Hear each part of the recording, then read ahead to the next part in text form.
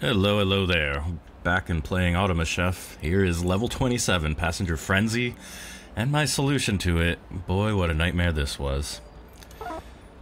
Guess what? This level caused me nothing but pain, Robot. Robot.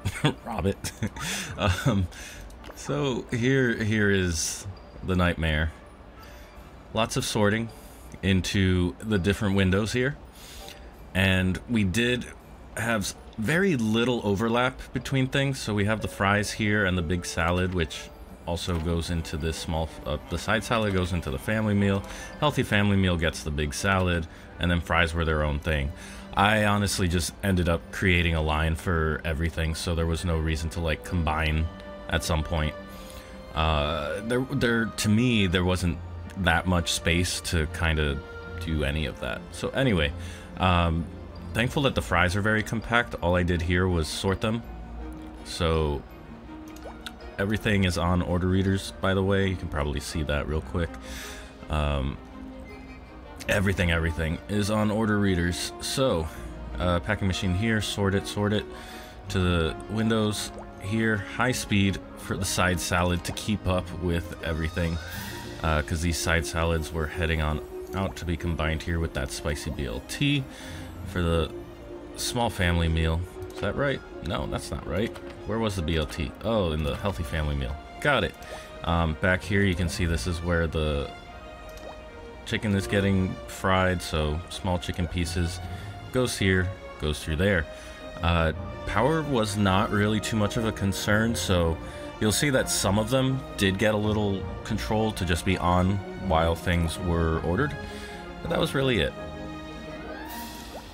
So next up, big salad, high speed. There was a risk of fire, but for whatever reason, the only time that would happen is if I accidentally like had things back up on a conveyor grill or the fryer for even a brief moment. Here's the chicken salad, one of my least favorites because it has weird things that need to happen. The chicken basically means you have to kind of account for that. Let's see. Over here is where the ultimate dog is being made. I actually brought that down so it could time out with the other things that were being made, because otherwise what would happen is as it was coming out, the over here would get backed up.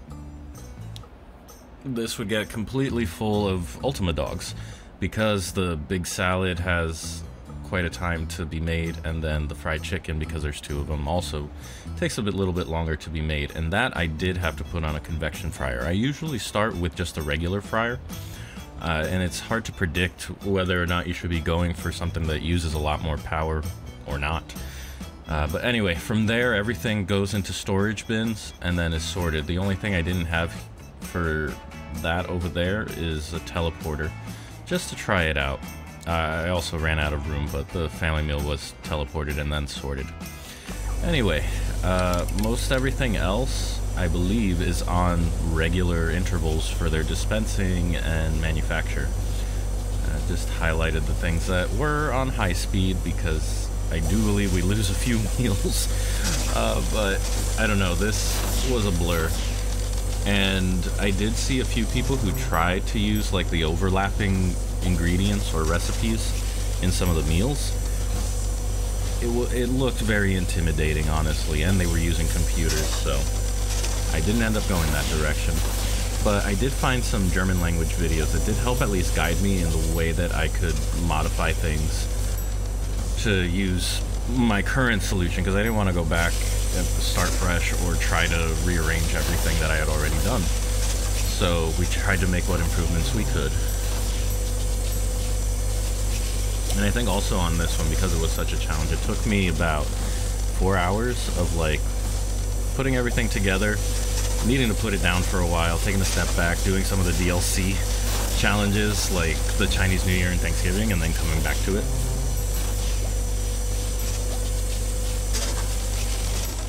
Oh, I thought we were going to lose that big family meal. I know for sure we do lose one or two. I feel like that was the thing. So yeah, you can see a lot of these, the conveyor grills are the things that I ended up controlling. telling it to turn on and off. And honestly, I could have put those on timers instead, so the manufacturing time, like that time between when the food is grilled and then delivered, it's a few seconds and it adds up. Because I think initially I was bordering into like the 20,000, 22,000 watt hour usage there. The energy use was very high initially when I just had everything on.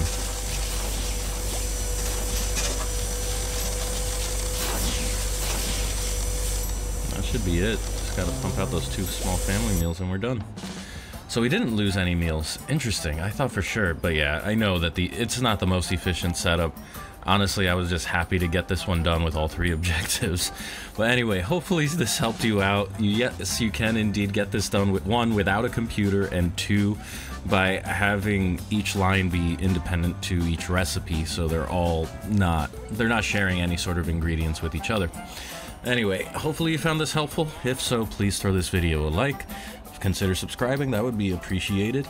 And for now, thank you for watching, and I'll see you in the next one.